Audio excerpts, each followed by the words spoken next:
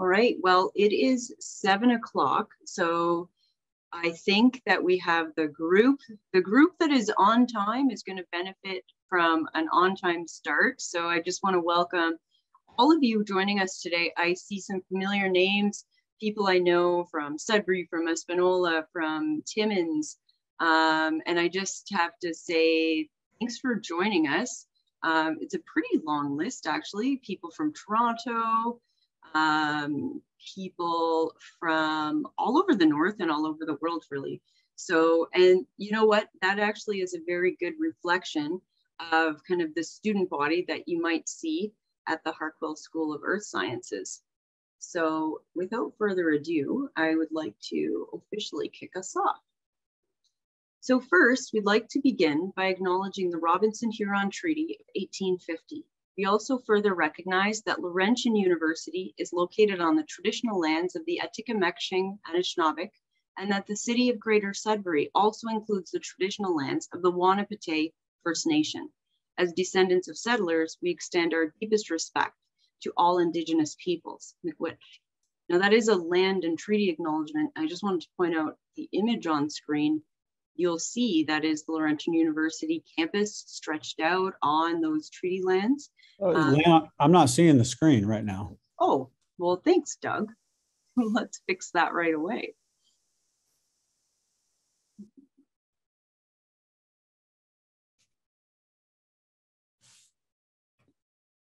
All right, how is that? Good. Much better, eh? Okay. For the benefit of those that are watching this later on replay, I'm sorry, but I'm going to start from the top. All right, welcome everyone to the Harquail School of Earth Sciences virtual open house. We're really glad to welcome you all today, and we'll start with a treaty acknowledgement or land acknowledgement. We will begin by acknowledging the Robinson-Huron Treaty of 1850.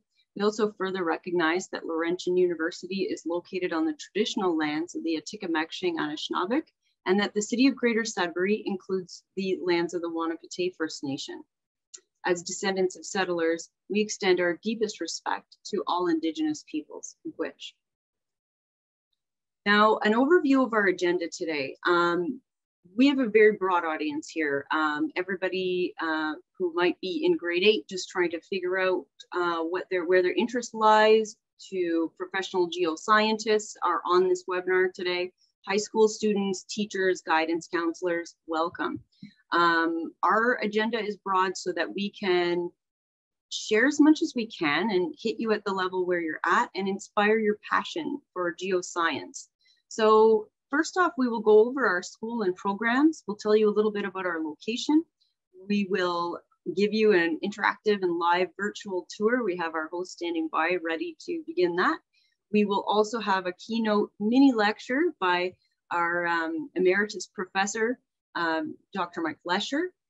We will also go over some research fields that you might want to pursue, talk about careers in geology and earth science, scholarships, how to apply to our programs. And we want to let you know that we have a member of the Laurentian University liaison team standing by. Connor Koch is with us, and he is ready to take any questions that you might have. And we also have people online who are ready to take questions that are specific to geoscience or earth science programs, fields of study. So please don't hesitate to use that chat. First, I've been talking for a little bit, a few minutes already. My name is Lynn Bullock, and I'm the Communications Manager at the Harquail School of Earth Sciences and the Mineral Exploration Research Center. I have a wonderful job, as I was mentioning. It's amazing to come to work here every day and be among curious scientists and also among amazing rock samples. I love the earth, I love this planet, and I love exploring. So if those are things that maybe spark your interest too, this might be a place that you want to spend a little more time. I'm going to hand it over to Doug now, our director, and he will introduce himself.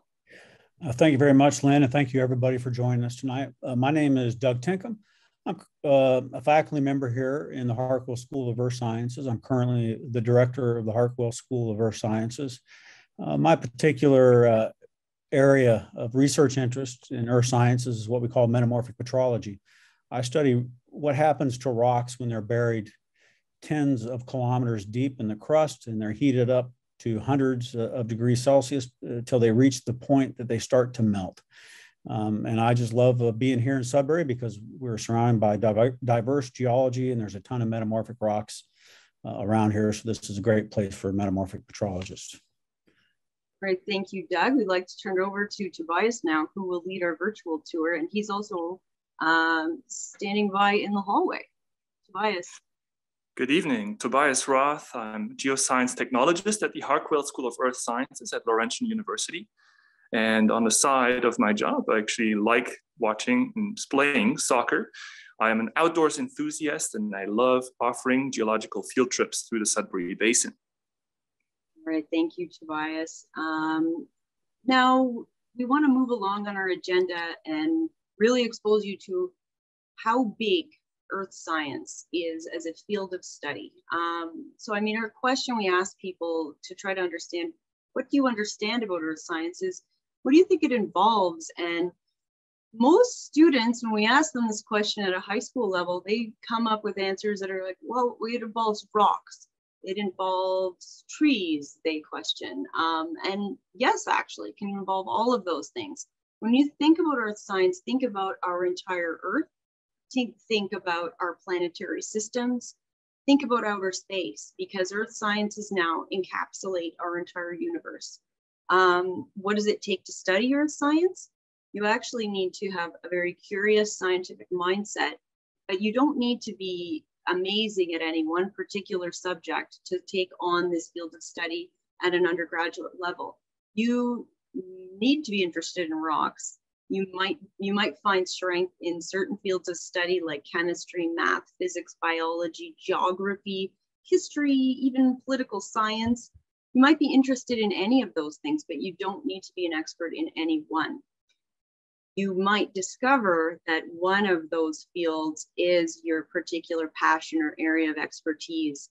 Geoscientists around the world, many of them are focused on things like mineral exploration, but there are also many of them that are moving into kind of new technologies that are shaping the field, such as data science, 3D modeling. Mapping has been around as part of geoscience since the very beginnings, and GIS mapping is kind of a very important but also evolving field. Many people think of geologists and they think in our region, they think of, well, that's mining. And not necessarily. It could also involve looking at the origins of the earliest forms of life on Earth. It could look at where there's signs of life on Earth, life on other planets. And these are some of the things that our faculty members are exploring and doing breakthrough research on. So I hope that gives you a little bit of a sense of how big a field of study this is. And our director now, Doug Tinkham, will talk a little bit about some of the programs that we offer and how you can get engaged in this if this is a path you want to pursue. Doug? Thank you, Lynn.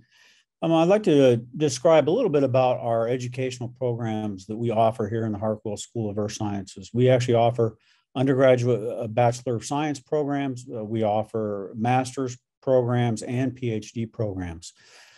I'll start with our main Bachelor of Sciences program. This is a Earth Sciences program. It's pretty much a traditional geology based program. It's very thorough. It's fairly intense for a geology program. And one of the things that our program has is a strong field focus.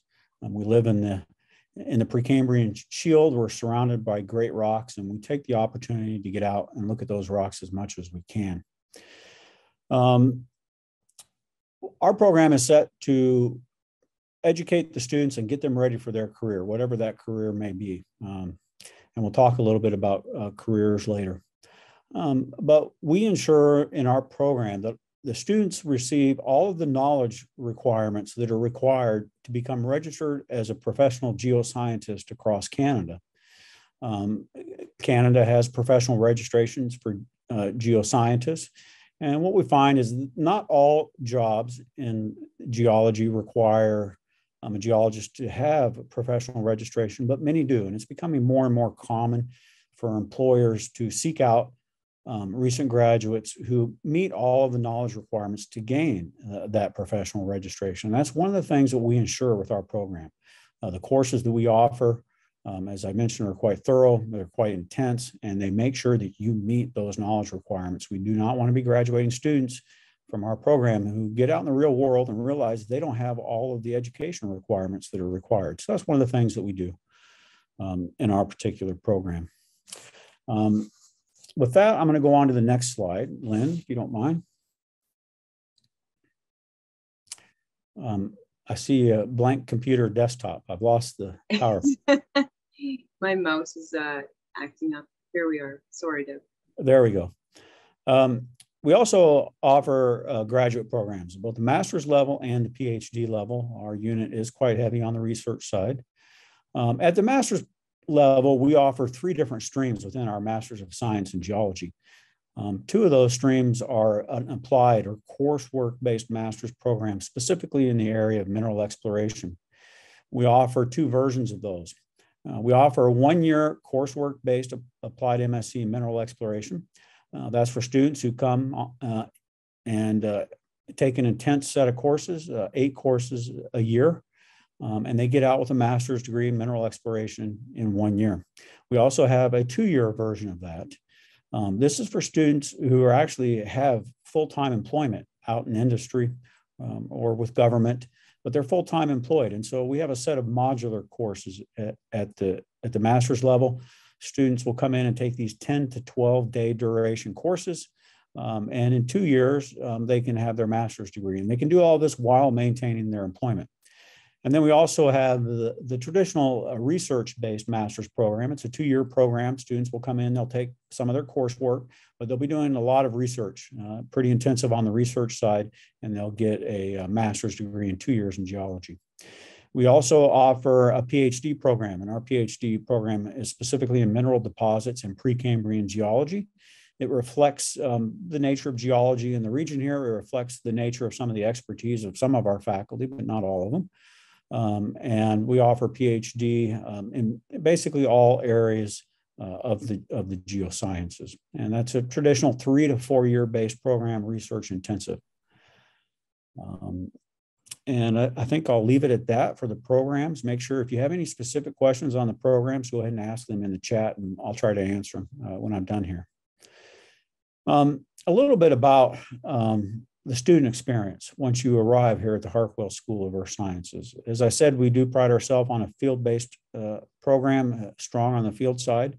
Our students are quite active in this area and they go on a lot of field trips.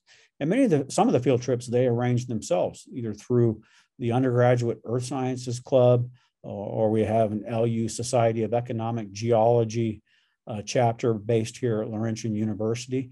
And the students are quite proactive in arranging international field trips. And of course, faculty will attend, some of the faculty will attend these field trips, but they try to take these field trips every year. Last year was a little bit different because of COVID, but we'll get back to these international level field trips as soon as we absolutely can. Field-based learning. We live in the Precambrian Shield of Canada. We have a wide and diverse type of geology right within a driving distance of the university. In fact, we have some amazing geology right here on campus. But within a half an hour drive, you can go and see sedimentary rocks, you can see high-grade metamorphic rocks, you can see major igneous intrusions with ore deposits associated with them. Some rocks that are quite old, 2.7, 2.8 billion years old. Within an hour drive, you can drive down to Manitoulin Island, see some Phanerozoic aged sedimentary rocks with abundant fossils. So it's an absolutely fantastic place to see a wider range of geology right here in our back door. Okay, Lynn. Oh, there we are. Thank you. A little bit about job opportunities. We're actually based, Tobias is going to give a tour of our building here in a few minutes, but we're actually based in a building that was built specifically for geosciences. In fact, also based in our building is the Ontario Geological Survey. That's the main provincial level geological survey. for all of Ontario. And so there's an interaction. We're in a very geology-rich environment right here in the building. And also in town and in the surrounding region, there's a lot of geological industry. There's a lot of, in Sudbury, there's a lot of mining activity. There's a lot of environmental geoscience activity that's going on. And so it's an absolutely great geological atmosphere. If you want to immerse yourself in a geological atmosphere, I really don't know of a better place to do it.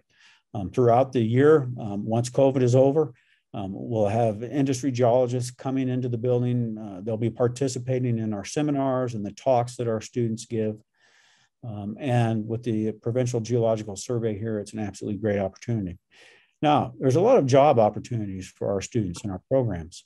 With the government geoscientists right here in the building, with all of the industry in town, and with our field focus of our educational programs, what we find is the majority of our students between their second and third year of university, and definitely between their third and the fourth year of university, they are all getting summer job experience. That summer job experience might be field-based mapping research projects with some of our large research projects. Some of them are working in the mineral exploration industry throughout Canada and even throughout the world, doing various things. Sometimes they're out mapping, sometimes they're in the core shack, logging drill core, working on a deposit. Sometimes they're collecting water samples for more environmental focused studies associated with mining. And some of the students will get hired on as field assistants with the Provincial Geological Survey. And they might be going out and they'll have a full summer of field mapping experience, sometimes helicopter based, working in remote areas, sometimes in northern Canada. And so even, the job opportunities are really picking up right now. It's a really hot market. And in fact, several of our students between first and second year of university this past summer, they had summer jobs and they got great experience working out there in the summer. They'd only had their 2 introductory geologies and some of their other introductory courses, and they were already being hired as geologists to work in the summer. So that's something you can expect here from job opportunities. Lynn? Right, our next slide is, I'd like to tell you a little bit about our location. So some of you online have no doubt been to Sudbury because you live in nearby areas where you're from here.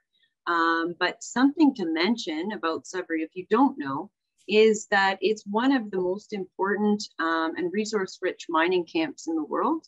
And not only that, the technology and all of the innovation that occurs right here in Sudbury is another reason why the world looks to this place and to our school as really a hub of mining innovation, research, and of course, resources. The other neat thing, as you can see from these photos, is that we're surrounded by beautiful lakes, beautiful trees, forests, and you can see the Laurentian University campus in the center, the athletic facilities on the far right.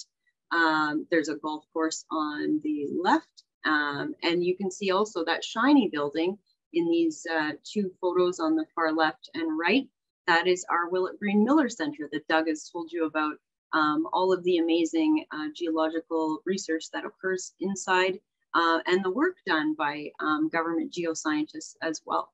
So without further ado, I would like to turn it over to Tobias, who's going to give you an inside look of the school. So Tobias. Hello, so my role will be at the Willett Green Miller Center to give you a tour of the 5th and the 8th floors. And I'll start at the main area. I will walk with my camera face the other way around. When you first come to the 5th floor, we go to the Harquail School of Earth Sciences Administration. And down the hallway, we have several classrooms. These are not the only classrooms that we occupy, but we have one classroom that's the Jim Davis Economic Geology Lab that is currently occupied by our students. And I will ask a few students a few questions here. It's going to be a very busy laboratory here because there's exam time. And I'm just going to ask Cole, if you don't mind. Hi, Cole. Hi, Tobias. How are you? You're doing well. So you are on camera and you have the sound on. So explain to the audience what are you guys doing in this laboratory? So we're studying for a mineralogy lab exam. Basically, in our lab exam, we're given a sample, an assemblage of minerals, and we have to identify the different minerals within it. So that's very good. So Cole, where are you from, actually? I'm from Kitchener, Ontario. So a little more south than here, but you know, I like it up here.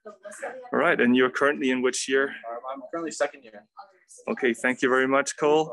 So we'll go through the classroom. Tomorrow is the exam time, I heard. And we'll just pass through the other door. Thank you.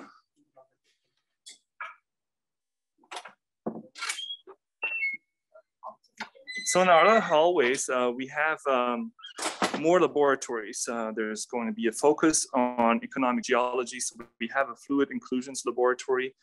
We also have ore deposits and volcanology. Many displays of minerals around the world. And as I walk through here, the hallway is lined with other laboratories that are including the igneous petrology, and right next to me here is a small room that our graduate students are able to book to do research and take pictures of their thin sections and other rock specimens. So some of these microscopes. So we call this the photography lab. And you can see some very colorful thin section in here. And very shortly, I will also introduce Doug, who was telling us about one of his thin sections. So the next room will be the microscope teaching laboratory. And in the microscope teaching laboratory, there are several courses taking place. So I'm arrived just here, and Cole made sure that the lights are on. So in here we have 25 different microscopes. They're called petrographic microscopes. And our students can learn at their individual microscope. But I will go to Doug, and he will tell us about a thin section that he has placed under the microscope. Thank you, Tobias. First, I'm going to show you how we make a thin section. When we go out, we collect the rock like this. We end up cutting it into a little chip like this. And then we take a microscope glass slide and we glue it to that microscope glass slide. And then we grind it down. We grind it down until that rock is only 30 microns in thickness. And at that thickness, we can put it under a polarizing light microscope, and we pass light through it. And at that thickness, light can actually penetrate through the minerals, and we can start to use the optical properties of minerals to identify them and to identify microscopic textures that help us tell us about the history of the rock. Now, Cole, can you hit the lights real quick? This is just a random thin section I grabbed. It's a metamorphic rock. And we're looking down, and the field of view here is probably about 1 millimeter in width. So we're looking at things at the microscopic scale. And you can't see all the details, but I just want to show you some of the things we might look at. When I look at this rock, overall, it has a fabric like this. And I see these brown minerals. These are platy minerals called biotite. And that tells me that all the biotites are aligned. And that means that this rock was deformed. It was squeezed at some point in time, and all these minerals grew aligned to one another. Now, me as a metamorphic petrologist, I use information here to identify the minerals. Some of the other minerals we have are starlight. There's a few of these sort of yellowish starlights here. And this is a mineral that's called andalusite. And I look at the microscopic textures and relationships. And when I look at this, I can see that these starlights, might be hard for you to see, but it actually overgrows this planar fabric. And that tells me that this rock was deformed before the starlight grew.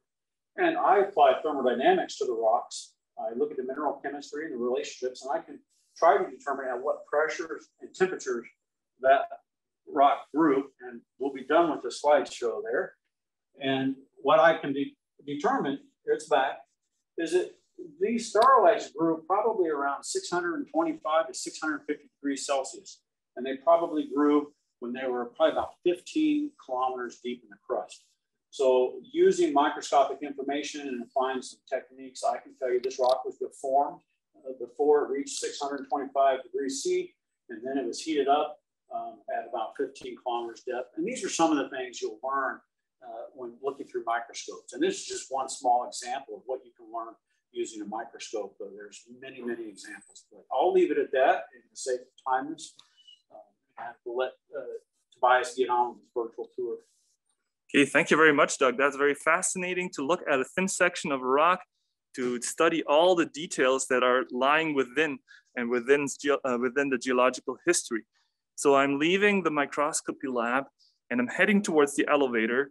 So while I'm in the elevator, maybe Lynn, you can tell the audience about the other floors that we're using. So I will be muted for now. Absolutely. So thank you for that, Tobias. You mentioned talking about some of the other floors. I might actually ask Doug to touch base on the basement of our building. Doug, can you describe what's down there? Oh, I forgot. I don't think Doug is back. He's in away his from the office computer. Okay, so in the basement of our building, so you walk in on the main floor. Thanks, Tobias. You can ride on, but on the main floor, you walk in. But if you go downstairs, we have a lab that has all kinds of machines that are actually for cutting rocks, cutting thin sections, cutting samples. And in that lab, there's a lot of technology and equipment that later on in their career, students get to learn how to use.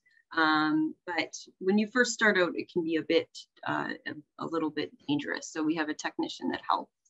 On the 8th floor, way up at the top, which is where I work, the view is amazing. Sometimes I see bald eagles. But on the 8th floor is the Mineral Exploration Research Center. And actually, I think I can hear Tobias beeping in the elevator. So he should be arriving soon. There he is. Nice I can continue with my tour. That's right. So on the 8th floor, we also have one of the prizes I wanted to show you before we, I have mentioned it before and we have announced it on Instagram that we have these Minecraft inspired rock collection boxes for you to win as our audience tonight. So pay attention to the trivia facts that we have in our presentation, including Dr. Michael Lesher's presentations later on. So we'll ask you about certain facts in the chat later on. And when you're the first person to respond, will win one of these Minecraft inspired boxes that includes a challenge to identify the rocks that are in the box. So these are of course the real rocks, but their names will be recognized by you guys from the game of Minecraft. So on the 8th floor, we're going into the student lounge. This is called the seminar room, in which we use as a study space currently. And before the pandemic hit, we had gatherings in here with our students and professors, coffee time. And it was a great room with a view, which is not possible at night, but we can see Ramsey Lake out these windows. So it's a great room for everybody to meet and have a good time when it's when we have time for breaks. I'm walking by the MERC office, which is called the Mineral Exploration Research Center. And the next room I have is the paleontology lab. Then I have to trigger the lights on first. So the paleontology lab is rich with the history of the Earth. So we have fossils from all around the world, from all ages. And I have 3 examples on the table that I want to speak to you about.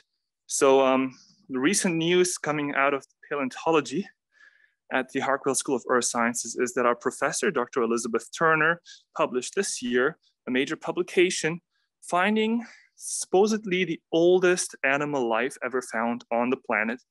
So that is likely a sponge that was published in Nature. And we're very proud of this achievement. It was internationally covered in the media. And I will just show you a couple of details, fossils that we have in this labs. And we're starting with the earliest one. This is called a stromatolite. And these stromatolites were cyanobacteria, so microorganisms that were able to trap sediments and make these wavy structures that you see as layers over here. So this is from the Proterozoic eon. These cyanobacteria were making oxygen that we are breathing today. At the time when these started to evolve, the cyanobacteria evolved, there wasn't much oxygen in the atmosphere, but these microorganisms were able to provide that and accumulate oxygen in the atmosphere. The three fossils that I have here are all from the ocean. So life started out in the ocean, and further on in time, we're going to the Cambrian period where we had early reef builders. So think of the Great Barrier Reef, where you have corals and very colorful biodiversity. In here, these are the earliest reef builders, likely also sponges that existed in the Cambrian period, and they're called archaeocyathids. So later on, when reefs became evolved more, and something that is much, much closer to here, and some people are in the audience are from Manitoulin, I realized looking at the chat. So here we have a colonial coral from Manitoulin Island, and this is from the Ordovician period. So you can see these have certain shapes. They're also nicknamed the honeycomb coral. So over here, you can see that honeycomb shape. And this is something that is in the Ordovician time, where biodiversity was much vaster than it is right now. So, and later on in the evolution of life, we of course have mammals. For example, the skull from the muskox, or a baleen of a whale over here. So I'm leaving the paleontology lab, and we'll go to the last of our labs, where we have Gabrielle waiting for us. And Gabrielle is prepared to speak about why structural geology is important. So this is called the Structural Geology Lab. And here we have Gabrielle. Thank you for waiting for our audience. So we are live with many, many people right now. And I've just introduced you as a structural geology student. So you're doing a master's. Yeah. And please tell us your name again and where you're from. Sure. So my name's Gabrielle Hilliard, and I'm a master's student focusing on structural geology. And today I just want to tell you a little bit about what structural geology is. So it is a study of how rocks move when they're put under pressure. And there's many different factors that influence how these rocks are going to react. And so if a rock is very cold and very hard, it's going to break and it's going to move in small sections. But if a rock is very soft and very warm, it's actually going to form some bends. And this is what we're seeing in this rock here. These are actually called folds. And structural geology is important for many reasons. It helps geologists find precious metals and important minerals. It helps architects find stable ground to build skyscrapers and roads and airports. You can also use it to help find water underground, and that can be useful in arid regions where there's not a lot of water on the surface. So structural geology is really important. Thank you very much, Gabrielle. That was great. So we have visited all our laboratories now, and I can conclude my tour. Thank you very much again. And I'll give it over to Lynn. So I will go back to my office and we'll look at asking you a couple of questions in the chat.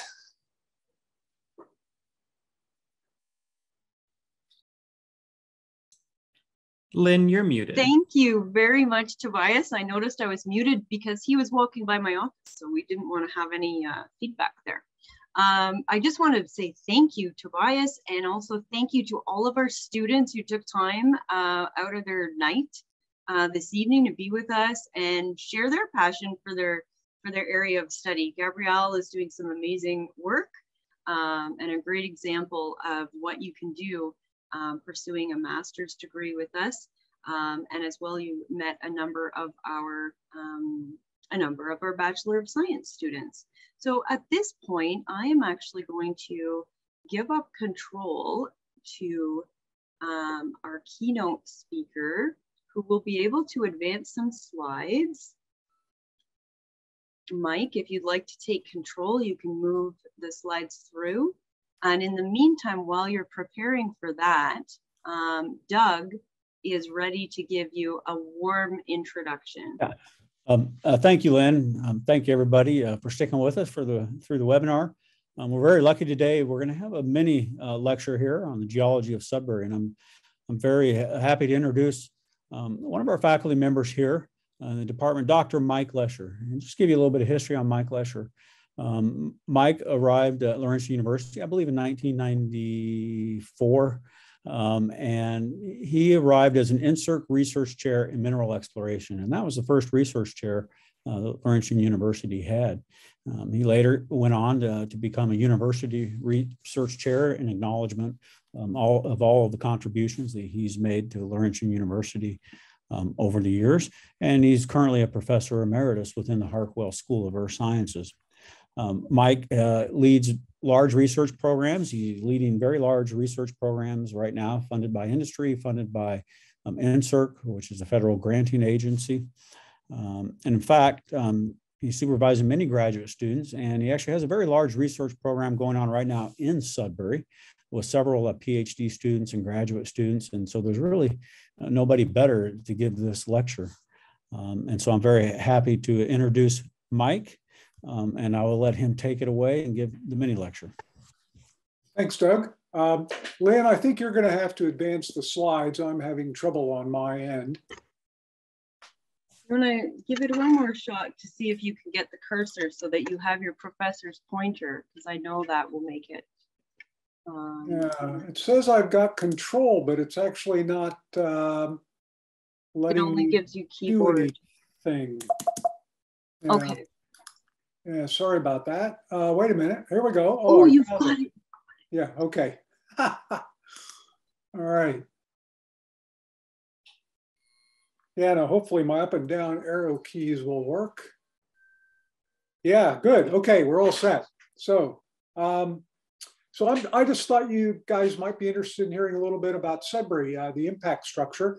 We could talk about the ores another time, but the impact structure is actually quite interesting, and that's what made the ores. So this is of course, a Google Earth view of the Sudbury Basin, which has an outline sort of like this. And so Levack is up here. There's a lot of mines up in this area, and you can see the labels of some of these other places. And Laurentian is right down here in between Nephiwan and Ramsey Lakes. And so the Nephiwan Beach, the University Beach is right there. And so you can see it's elliptical. We'll talk why that's the case in a second. And you can see that there's a big lake up here that's rounded. Turns out that the Sudbury Basin, as you can gather from the name, has been formed by a large extraterrestrial bolide, as it's called, came in and hit this area. But that happened also over here. So this is a place where two meteorites almost hit on top of each other. And when we get to the end, we'll talk about the odds of that happening to us again. So Sudbury is one of the world's largest, oldest, and best exposed. It's not quite the largest. Fredefort in South Africa has that honor, but we're very close. It's 1.85 billion years old, which is about 2/3 the age of the Earth. So back when there were a lot more meteorite impacts than there are now. It's now 60 kilometers by 27 kilometers, but that's just what's been exposed. It was originally circular with a much larger diameter, but of course, since then, it got glaciated along with everything else in the northern part of North America. We think it formed by either a 10-kilometer asteroid or a 15-kilometer diameter comet.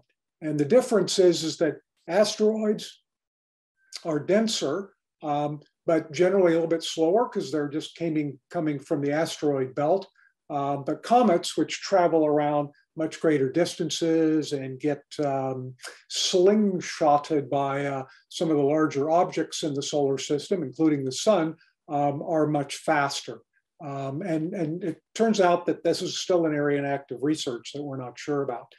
The Wanapitei structure, which I'm not going to talk about, is only 37 million years old, and it's much smaller. In fact, the impact crater is entirely within the lake and isn't evident on the surface. So my little ellipse here has gone wrong, but that's the size of Wanapitei up here. There's the Sudbury structure. You can see some of the environmental damage from the old days where they used to just burn the ore. And so this is that basically the same image we saw, but showing the scale of it relative to Lake Nipissing and Georgian Bay. Just a few things about impacts. So unless they're really small, the meteorites or what's the particulate matter that's in comets are usually completely vaporized. So we don't see them. And as I mentioned, it may be an asteroid or a comet. And the process involves impact, of course, an excavation phase that I'll show schematically in a second, a rebound phase, and then a collapse phase. And all that happens in seconds to minutes. And my slides seem to be moving on their own. Let's try that again. Well, I guess we'll skip that. So the stages are shown here sort of schematically. And the first thing that happened is that the impactor vaporizes and it forms what's called a transient cavity. And that's because it doesn't last very long. And what's important is it also forms this green layer that is an impact melt. And some of that actually gets injected down into the underlying rocks. And we'll see that in a minute. The next step is that because this is gravitationally unstable, we've just pushed down very hard on the Earth. So the Earth pushes back. This is what happens when glaciers pile up on the Earth too. And the area we're in is still rebounding from the melting of the glaciers because that's a slow process. This is much faster and you form a central peak in here, but then that's also gravitationally unstable. So things are bouncing back and forth. It collapses, generates a lot of debris, and we inject more material into the dikes, and we end up with a big impact melt sheet, like a big lava lake. In this case, a couple hundred kilometers or 260 kilometers wide.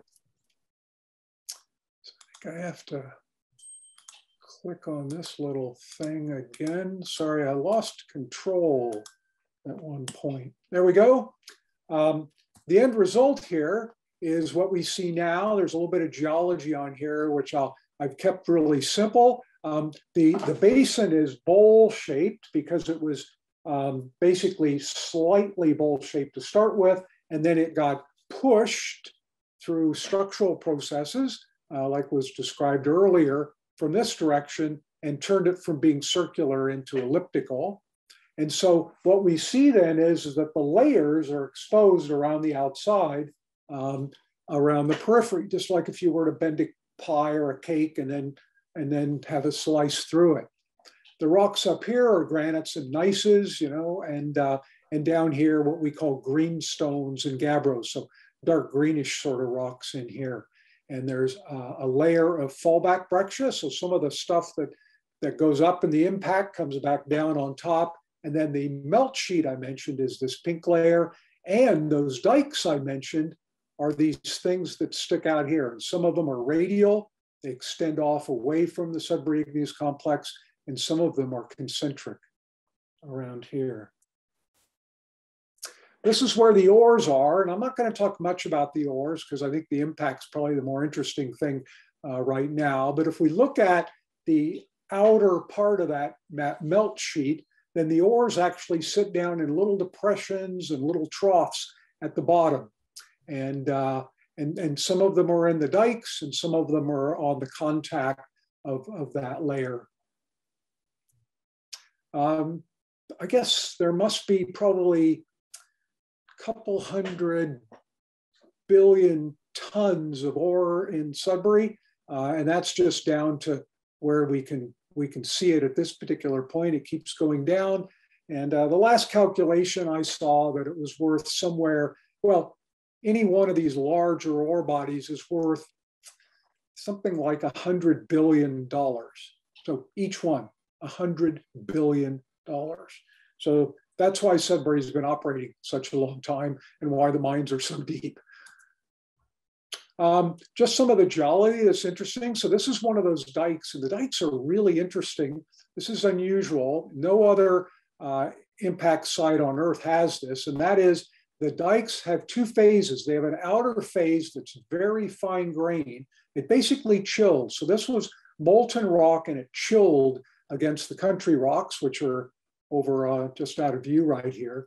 And then shortly after that, another phase came in, but it actually ripped up pieces of that. You can see a clast of that, of this material now inside the rest of this. And this material is just full of lots of little inclusions, some of which are from the country rocks, some of which are from this margin, and some of which are from the connection back up to the Sudbury Igneous Complex. If we look in other areas, you can see these nice radiating pyroxenes. And these textures and the fine margin that we saw before are caused by really rapid cooling. So this was super hot. In fact, we call it superheated because it didn't have any crystals in it. And then when it solidifies, because there were no nuclei left in the melt for which to start crystallizing things, then it has a very delayed crystallization. When it goes, it's like the ice crystals on a pond and grows these very narrow crystals. I'm sure you've all seen that skating on the ice. So what are the shock effects? Well, this is a plot of temperature against pressure. And these are the areas that Doug Tinkham works on. Normal metamorphic rocks, even with the very, very, very deep ones, only get up to these sorts of pressures and temperatures. This is gigapascals. That's not my area, so I can't convert that to something. But anyway, this would be 30 kilometers down or more in the crust. And shock metamorphism is way over here. It's completely different. And we get shatter cones, which I'll show you some of. Planar deformation features, I'll show you some of those. Basically, melted minerals that turn to glass. I'll skip over that. And in the end, we melt the rocks. And the whole Sudbury Igneous Complex was a melt. And this shows the distributions of some of those things I mentioned. We have impact breccias, which I'll show you, that extend out this far all the way over to Lake Temagami. For example, there's a scale down here, 20 kilometers. Shatter cones have a limited extent around here. They basically circle Sudbury. The planar deformation features are a little bit tighter in here, a little further out there. And there are even impact diamonds in some places. I'll show you those. And finally, recently discovered, oddly enough, is distal impact ejecta, material that got blown all the way over into the Upper Peninsula of Michigan and Thunder Bay. This is Sudbury breccia, and this is a breccia formed by impact. And this black rock is super fine grained, so fine you really can't even see anything under the microscope. And it is basically, it's not a melted version, but it's a super pulverized version of all these other rocks that are in here. So this is a granite, and that has exactly the same composition if you analyze it chemically. And it's just had a shock wave go through it from the impact and turned all that into ground up pulverized rock flour that then formed this black material. These are shatter cones. You can see they have an apex here that radiate out, and they're actually nested cones. So they're cones within cones within cones. These point down, indicating that in this area, we preserve the original orientation, and the impact hit here and the shock wave went through and made these nested cones. And there's probably, I guess, the second best examples in the whole Sudbury Basin are just down the road from the Willigree Miller Center on Ramsey Lake Road. These are what the planar deformation lamellae look like. They're actually called decorated inclusion trails that go along here. And so these are little fractures that develop in the rock. This is quartz, which can be very clear. or at least white without these sort of features in it. Now it's got all these fracture planes. And these are the impact diamonds, which I'm showing you just because they're kind of interesting, that they're diamonds. They're very ugly. Nobody would want these diamonds, but they're evidence of very, very, very high pressure, which you wouldn't normally find on the surface of the earth, except in a kimberlite pipe, which is where we mine impact diamonds. The distal impact ejecta, so here's Sudbury in the middle of this thing here, and they're found over here, like I said, in Thunder Bay and around in Minnesota and in the Upper Peninsula of Michigan. And well, a lot of us have been on field trips to look at them in the field.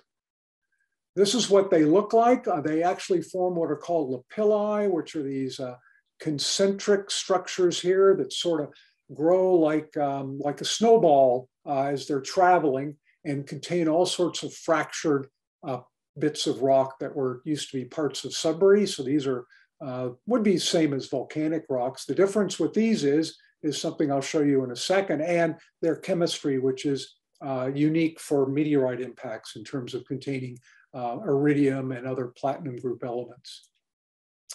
These are the planar deformation features that are in some of those crystals. And of course, these are exactly like the ones we just saw that are in parts of Sudbury. So how does a crater form and what's it look like? Well, big craters are actually pretty flat. And they have these little grobens on the side, we call them, with these faults that tip down in these directions. The melt sheet sits in here like this, and there's a collapsed central uplift that we saw. And so I just want to show you now, to finish up, is how we estimated how big Sudbury is. And this was done by Hayden Butler and John Spray. And they deduced it basically from field observations. So the extent of those things we've seen, shatter cones, offset dikes, and impact breccia, and the empirical square root of 2 proportional spacing of the distributions of those features based on Venusian craters. And you might wonder, well, why do we do that on Venus? Well, it turns out Venus has a similar mass as Earth. And so the behavior of the gravity and the way the meteorite impact will form will be similar as on Earth. And because Venus hasn't been turned over by plate tectonics going on all the time, the craters are much better exposed on Venus. They're even better exposed on Mars, but Mars has a small mass, so we can't use that. And they're superbly exposed on the Moon, of course, but of course it has a very small mass. So anyway, the first ring they identified was where that large concentric dike occurs. That's called the Hess offset dike. And that has a diameter that we'll get back to just a second. But anyway, that occurs along here. So they identified that as the original sort of transient cavity and one of the first outer bounding faults, basically. We'll see that in a second. The next ring they identified is the limit of demagnetization of the Matachuan dike swarm. So this is a dike swarm that extends all the way up to the northernmost part of Canada. And dikes are vertical structures. They're basically igneous rocks that came up. They may have fed big volcanoes at the top, but that's all been eroded. And they can be maybe tens of meters, well, and sometimes just a meter wide. And they're mapped out magnetically because they're magnetic. And you can see these are real things. This is not schematic. These are mapped Matachuan dikes. And you can see they all end, except they don't end. Around Sudbury, we see them all around Sudbury. What's happened is that when that impact melt sheet was present, it demagnetized all the rocks. It raised them above what we call the Curie temperature. And that also corresponds to the end of the Foy offset dike, which is the one that extends the furthest from the Sudbury igneous complex. So that tells us how big the impact melt sheet was. Okay, next ring. Well, this was mapped by John Spray and one of his students, Lucy Thompson, and they identified a zone of concentration of fault breccia. So not not Sudbury breccia that sort of just pervaded the rocks, but breccia that form by movement of rocks against each other. That's the brittle kind of faulting that was talked about in the structure lab. And there's a concentration of that around here. So that's sort of the outer part of some of those ring faults. And then finally, they did a final rim calculation based on the square root of 2 relationship. So that's inferred because that's not obvious and it's all been completely eroded.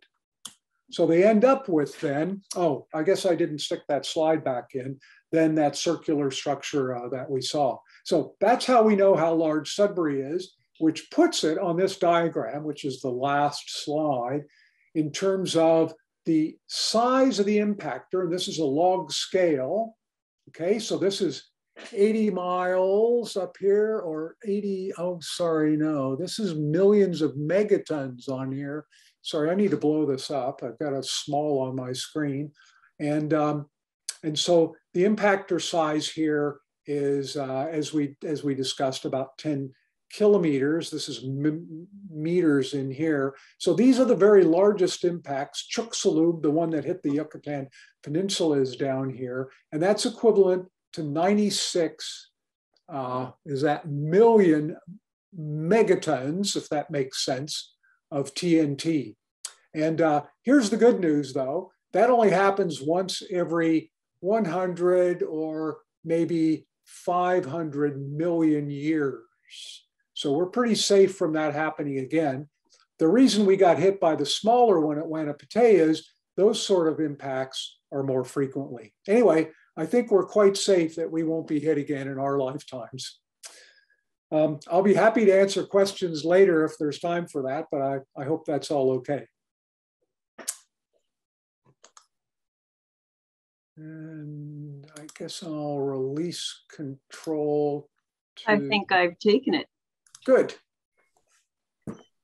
Mike, if I could hand you a prize, I have an amazing sample of Sudbury ore right here. Oh. But you might already have this one. I just have to say thank you so much. And I think everybody online today got an incredible picture of the depth of research that geologists do and how we understand our Earth, how we understand our universe, the math we use, the incredible curiosity it takes to solve these problems. So thank you, Mike. That was just amazing to learn about the Sudbury impact structure, places that I've seen with my own eyes, but never imagined what it took to make that happen. Well, that's the simplest part of the story you could get. The great thing about Sudbury is that it was so complex and so unique that there's still research being done now, hundreds of years later. So, yeah. Indeed. Well, thank you so much, and I hope people stay online, and Mike will be here to answer any of your specific questions about that, as he is a world expert on this subject. Now, moving along, for people that might be curious about what a career in earth science or geoscience might mean for them, I'd like to kind of show you, again, the broad fields of study, the broad choices that you have if you wanted to become a professional geologist and pursue that as something you commit the rest of your life to. There are 20,000 geoscientists in Canada. You may not see them walking around. There are not primetime TV shows about geologists like there are paramedics or forensic scientists. But geoscientists are out there exploring the Earth, teaching us about our Earth, helping us to understand how to live here safely, how to mine safely. And I have to tell you that for years, there have been more jobs available for geologists than there have been geologists to fill them. Industry partners with the Mineral Exploration Research Center, and also our graduates who are running companies come to our school every year and say, can you please send us your students? We need students to fill jobs. It is a trend every summer. all of our students who wanted to work in the field before they graduated this past summer did so. Some of these students were out working in pretty remote locations, doing frankly pretty tough jobs, roughing it in the bush, working in Western British Columbia, for example, but they earned $400 a day in some cases, which is kind of unimaginable when you're thinking about how student pay usually goes in summer jobs.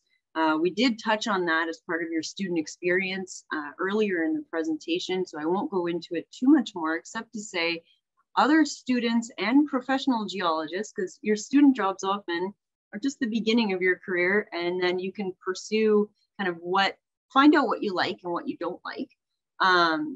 But you can pursue that later, but you can decide, you know, maybe I don't want a job where I'm outdoors a lot. Maybe I prefer a job where I'm indoors a lot, maybe grappling with large amounts of data, doing computer 3D modeling, trying to communicate data, or working as part of a team on a mine site where you might get to live in a beautiful place like Sudbury or Trail, British Columbia, just as an example. But many of these jobs have become even work from home jobs. So if that's something that appeals to you, it's an option. I mean, if there's a bottom line that I hope you take from this and this slide, and I'll kind of go through our little honeycomb shapes here. But if there's a bottom line I want you to take home, it's that choosing to study earth sciences means you have a lot of choices before you. You could go into diverse fields such as paleontology, mineral exploration, hydrogeology. You could work in a laboratory. You could be a person who is helping us to determine when a natural disaster might strike, or where there's high risk levels for things to occur, like earthquakes, volcanoes, flooding, landslides. When we think about what's going on with climate change and climate disasters around the world and in Canada right now, you can see there's a big need for that. You might work with government, you might work with industry, and we've also got some very successful graduates of our program who've started their own consultancy firms, and also ones who really reached kind of the top 1% of society. They may be running or have executive roles on some of the biggest mining companies in the world. So I must say, you've got a lot of choices, and our professors are always ready to help you talk about your choices. And we have many graduates too that can help you walk you through some of those career options available to you. And again, if you have questions about these things, go ahead and ask them in the chat. I know the chat's very active right now with a little trivia competition going on that Tobias is running. Mentioning kind of how lucrative things can be for you if you decide to choose to study at our school. In terms of your summer student employment, another excellent opportunity we have for you, which is really funded by the Harquail family, is an amazing scholarship program. So for students that apply to our program and meet the requirements, so students coming in January of 2022, that's just next month, or students coming in September, I really have to encourage you to apply by January 13th. That's the equal consideration deadline. I'll get to that later. But also apply to the scholarships available. This one is unique to our school, but across the geosciences, there are many, many industry scholarships that our students qualify for, as well as academic merit-based scholarships offered by different agencies and organizations. This one I really need to flag, because if you're considering applying to our program and starting in January or in September, definitely apply if you have the grades to make the cut. Laurentian as well has very generous financial aid packages, basically academic excellence scholarships for students. So you can see on this chart where you might fit in. that really helps defray the cost of obtaining a university education. So depending on where you land, definitely apply for these after you apply and accept your offer from the school. So this is just kind of an excellent chart to show you how much money the university will offer you based on your academic merit. So you may be wondering, if you're on this call, if you're with us and you are thinking about applying, well, what do I need? Do I have the grades to even get into your school? Well, for Ontario high school students, this slide is for you. You need one grade 12 English, university level or regular course. You need one grade 12 advanced functions. You need a grade 12 science course. You need a grade 12 math or science course in addition to that one, and 2 other grade 12 courses. So overall, you need a minimum average of 70% in your 6 best grade 12 courses. And you can get all of these details because I'm summarizing to save on time for those who are not quite yet ready to apply, or maybe they're actually international students. You can find all of these details, or be sure to just message us, because we do know that the requirements change depending on what your situation is. If you're international, a graduate student, or maybe not from Ontario. Again, this January 13th deadline that I mentioned with respect to the Harquail scholarship, that is the equal consideration deadline for Ontario Ontario high school students. I see Connor is helping me out as well, explaining the courses required. Thanks, Connor. So definitely you want to apply by that date. And then I've listed March 1st for those of you that have excellent grades, more than 80% average. You definitely want to apply for that Harquail BSc scholarship at $5,000. It's a very generous, it's going to cover almost all of your tuition and fees for first year. And we offer multiple Harquail scholarships. So your odds of getting one, if you have those grades, are much better than the lottery, and also far better than the odds of Sudbury being hit by another impact event. So just putting things in perspective. Okay. Finally, our liaison team at Laurentian is always ready to answer any questions you have. And I know there was someone on this webinar earlier tonight that was wondering about residence opportunities and what were the COVID protocols that the residents had put in place for students here. We'll keep our focus tonight mainly to geoscience, geology, earth science topics, but Laurentian is always ready to respond to those kinds of questions. So you can email them at info.laurentian.ca, phone them, and definitely the website is a great place to start. Wrapping things up, just a few facts you may not know about Laurentian University. It's among the very top among Ontario universities for post-graduation rates, and has been for ages and ages. So 94% of Laurentian University graduates find meaningful employment within 6 months.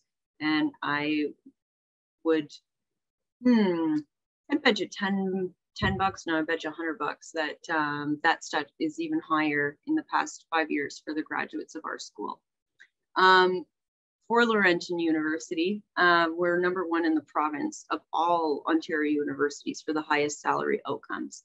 So many of the programs at Laurentian have very excellent, your earnings potential is very good. Let me put it that way.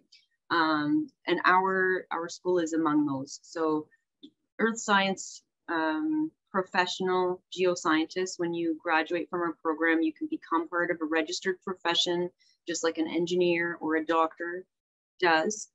So that should tell you that, yes, you are going to be finishing up your education and have some solid earnings potential, and also a very solid background, be ready to take on the world. So I guess we're ready to wrap up. I can see the trivia game is still going on in the chat. And I just wanted to kind of throw it out there. If anybody had any questions, about earth sciences, question for Dr. Lesher on the impact structure. I mean, he has a lot of knowledge to share, or if anybody is still online with specific questions that they might want to pose to our director, Doug Tinkham, or Connor from Liaison. Now's the time. We can actually enable your ability to talk if you'd like to, but you can put your question in the chat as well.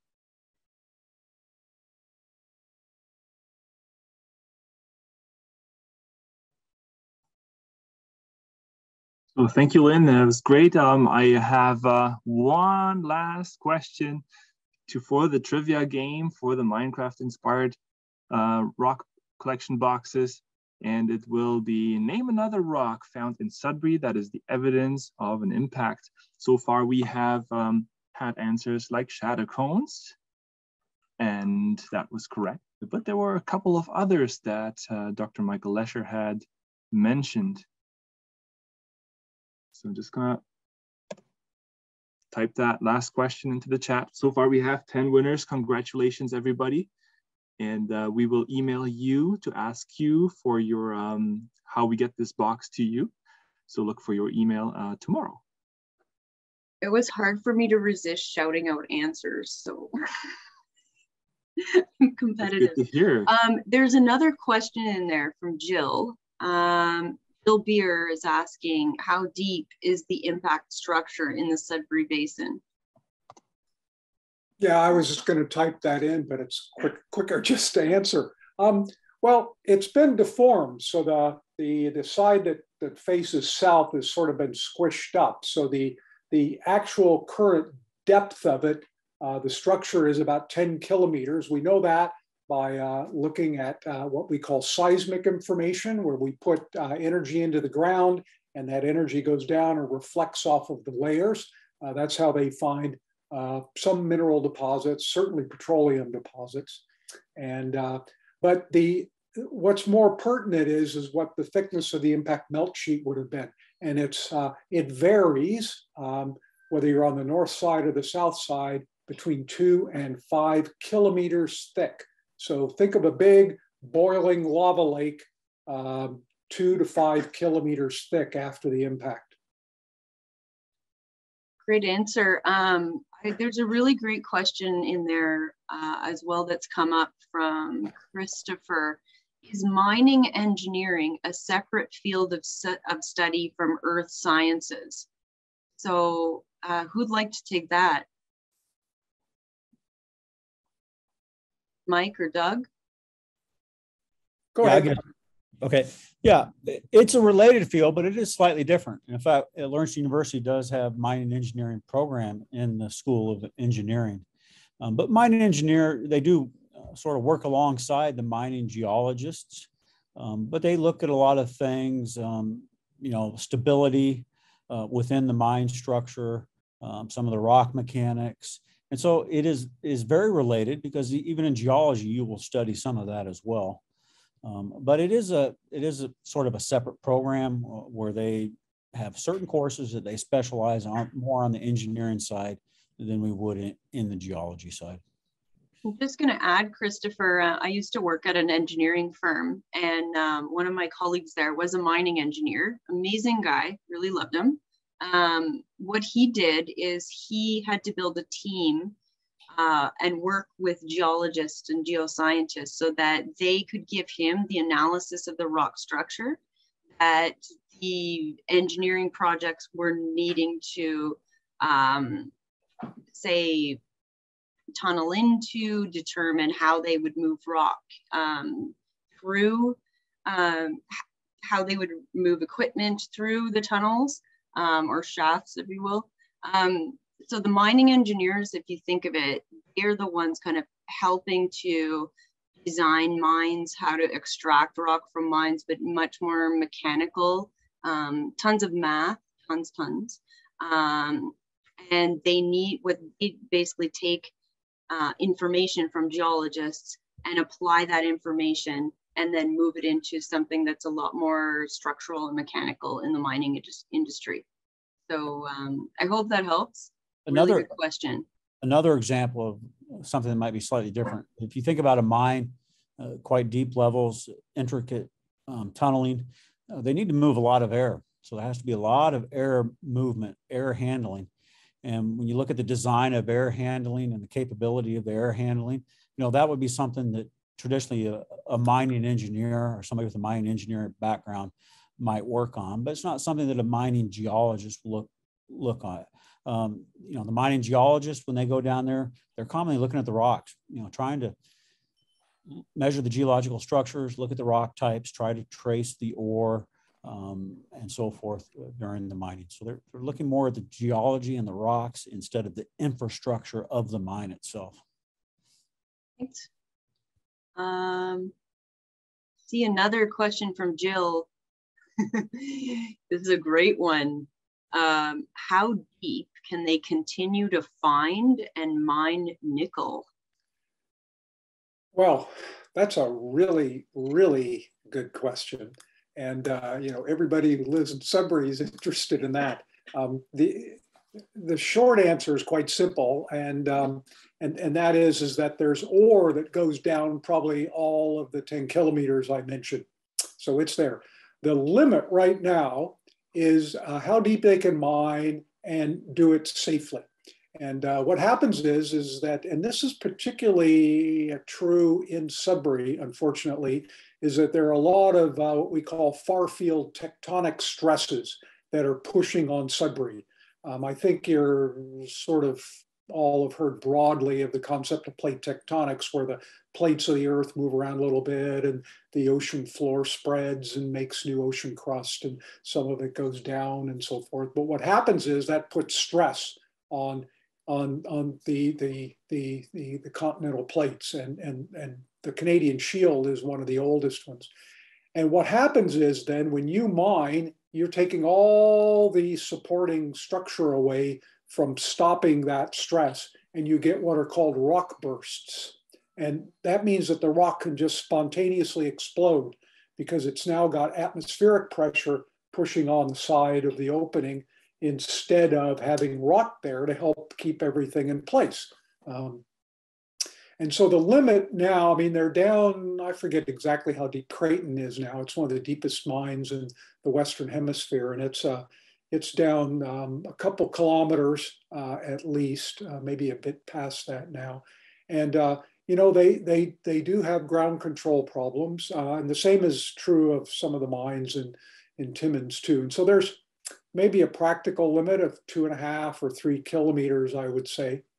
Now, I'll give you a quick solution to that. So the quick solution, which is quicker to think of than it is to actually execute, is to flood the mine and mine it underwater. And then you've got water pushing back against the rocks, and you can mine twice as deep. The problem with that is that you have to mine completely remotely, and you have to have a way for all the communications with all the remote robots, the remote mining equipment and so forth, to be able to communicate with the guy on top that's doing that. And they already do that, but they do it with cables and line of sight, little, internet things like we've got that don't pass through solid rock very well. So you have to develop other ways to do it. And one way is some sort of optical transmission where you get flashes of light, but then that requires line of sight, and you can't have too much mud in the water. Or I've always thought that the best way to do it would be acoustically with little sounds that work, basically like a bat does with its little small brain that we're not able to do with supercomputers yet. But eventually we'll be able to do that, and then we'll be able to mine much more deeply. So just Mike, as you're talking about, the challenges with mining, and it just kind of reminds me of how much earth science and geology has evolved. Really, it's kind of a young science as sciences go, but it's amazing how much it's evolving. And, we think about hard rock mining mostly here in Sudbury, but, one of our master's students, Keaton, Keaton's master's, right? He is actually heading out on a ship and doing a deep sea expedition this month, where they will be looking at what minerals are being spewed out of deep undersea volcanoes. So I just want our attendees, we still have a bunch online, to like think about what your future could hold.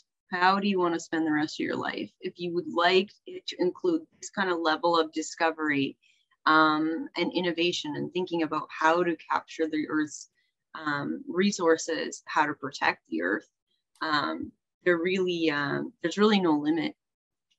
Couple more questions. We are going to do a hard stop like at 8:30. So just taking the questions in order.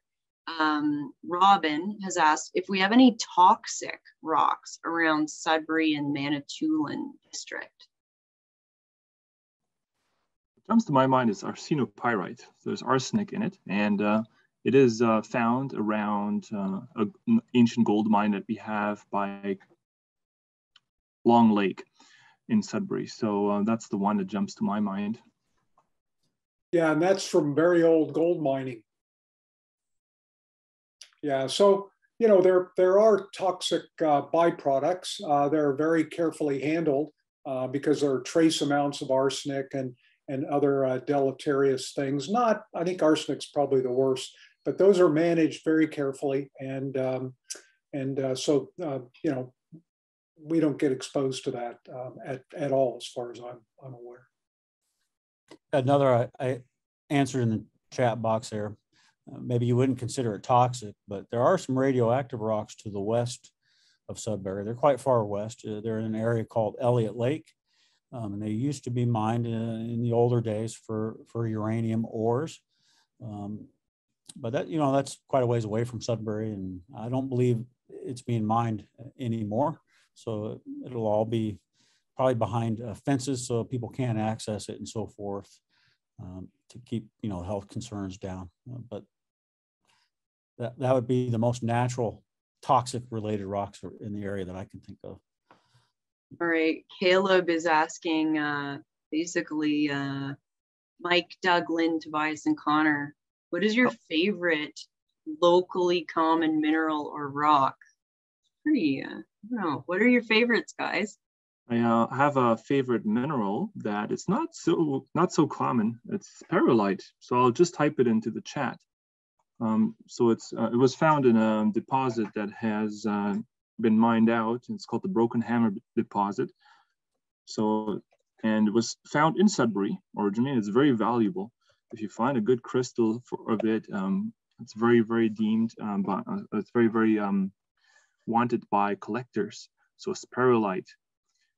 And then I also learned that we have a mineral called Laurentianite that our Professor Dr. Andy MacDonald has helped discover, and pretty much led the discovery or description of this mineral.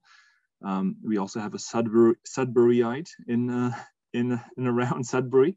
So those would also be on my list, definitely. Yeah, Caleb's clarifying, he's looking for your favorites that can be found locally, ones that are you could stumble upon here. Which, this Sudbury ore is a bit of a, you'd have to go pretty deep, I'm guessing, to find this. Am I right, guys? Not so deep, not No? always so deep, no. I know of locations in around Copper Cliff where you can find chalcopyrite and pentlandite on the surface. Another one that came to my mind, a locally found rock that I wanted in my collection would be a garnet schist from the River Valley area. So there's a garnet mine that has these available or accessible. Yeah, I don't know if I have a favorite mineral in the area, but I have lots of favorite rocks. I kind of like the Sudbury breccia. You find it everywhere, but some places it's very fantastic. It occurs at the contacts between different rock types like granites and basalts, and there it just makes a great story. Love taking students there in the field school. And then east of town in the Grenville province. So if you drive east of Sudbury, you move into what's called the Grenville province, which is the core of an orogenic belt that was active around 1 billion years ago. And there are rocks that are quite high pressure rocks, probably locally got up, 11, 12 kilobars pressure. And you find some eclogites, they're quite far east, but even, a 15-minute drive from Sudbury, you hit the garnet kyanite migmatites. So these are rocks that were originally sedimentary rocks, and they've been buried and heated up to probably about 700 degrees Celsius, and they start to partially melt, and you have beautiful big garnets in them with big kyanites, big beautiful blue kyanites, and it's just right down the road, right off the Highway 17.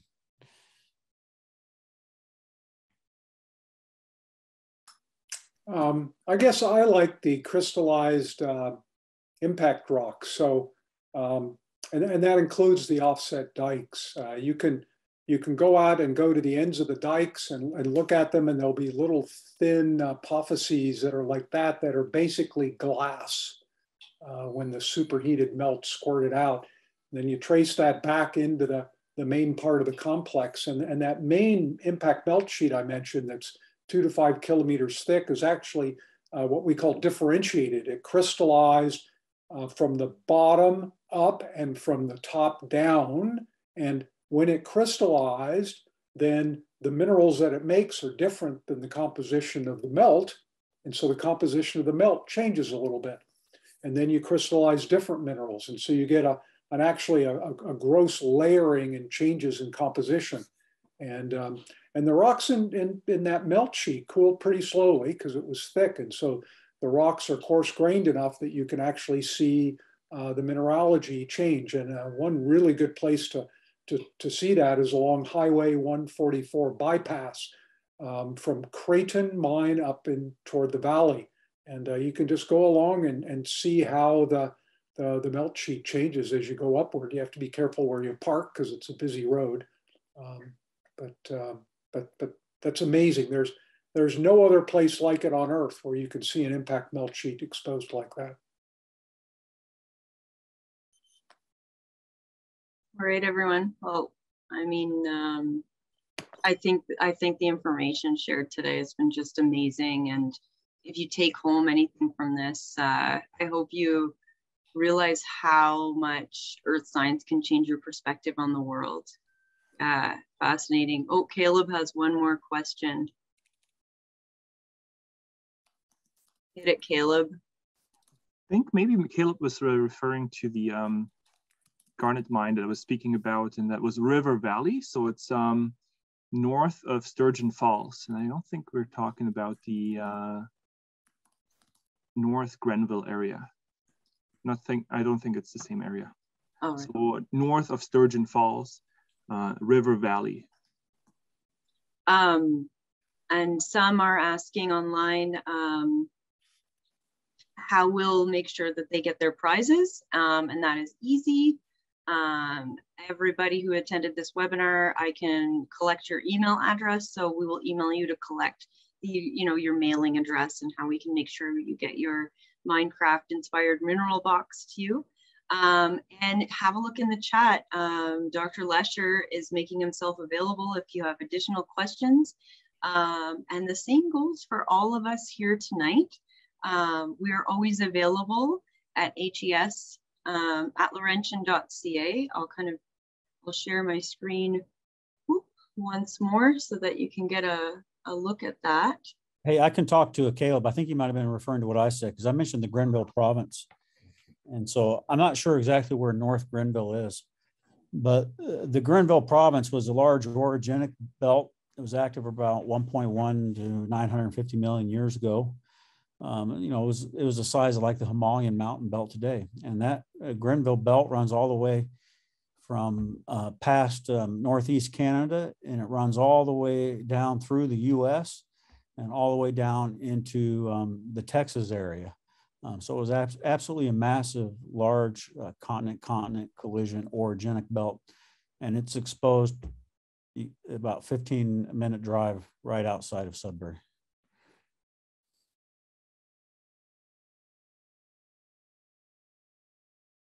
Okay, well, I'd like to thank everybody for their great questions tonight, participating in trivia, and just for spending the time with us this evening. Once again, We are from the Harquail School of Earth Sciences at Laurentian University, and we'd be really pleased to welcome you to engage with us. If you have further questions about our school, our programs, scholarships, how to apply, or even if you're still trying to decide if earth science or geology is a field that you want to pursue. This is something we care about a lot, but we want to make sure that you have the best information possible to make the wisest decision for yourself. So I'm just seeing all the great feedback in the chat, and thank you for that. If you have further feedback, we will send you a follow-up email asking for that, and also giving a few more links to information that can help you in your journey if you're thinking about choosing a university like Laurentian and a program like ours. So with that, it is 8:30. So good night, everyone.